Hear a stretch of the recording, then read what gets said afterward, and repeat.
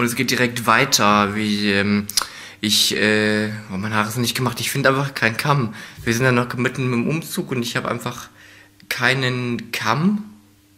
Und dementsprechend sehe ich halt ultra scheiße aus. Keine Ahnung. Also, neue Folge Mystery Unboxing. Ich habe etwas Schönes wieder für euch, hat ein bisschen was mit Videospielen zu tun. Ich als großer Star Wars Fan möchte euch ganz gerne mal zeigen, was ich mir bestellt habe. Auch wieder über eBay Kleinanzeigen.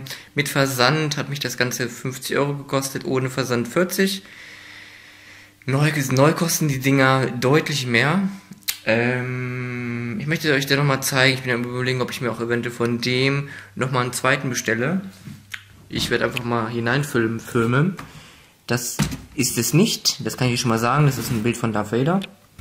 Hier drin, Leute, hier drin. Ich drehe mal kurz die Kamera um. So, hier drin ist es schon. Ich weiß nicht, ob ihr das sehen könnt. Hier sind schon mal ein paar Füße. Ich mache das Ganze jetzt einfach mal auf und wir holen es einfach mal hinaus. Ich hoffe, der geht mir jetzt nicht kaputt. Komm her.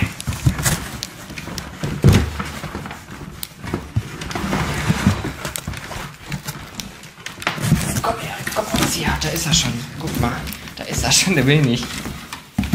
Er will nicht. Er ist von Kabeln umzingelt. Ich befreie ihn mal kurz. Ja, das ist ein 80 cm großer Darth Vader. Und Leute, wenn das nicht mal cool ist, dann weiß ich auch nicht. Ich weiß nicht, wo ich ihn hinstellen soll, aber ich wollte eigentlich ganz gerne hier mir mal ein bisschen Platz machen und ihn einfach mal also als Deko ins Zimmer stellen. Und das finde ich eigentlich ist eine ganz coole Idee.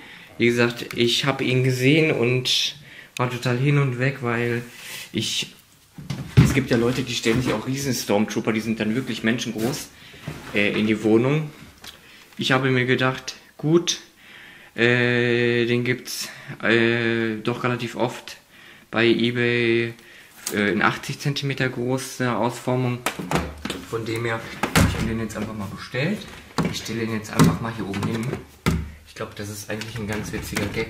Wenn die Leute jetzt hier an der Straße vorbeigehen, dann begutachten sie Darth Vader. Das ist eigentlich ganz witzig. Ich glaube, das lasse ich erst, ne?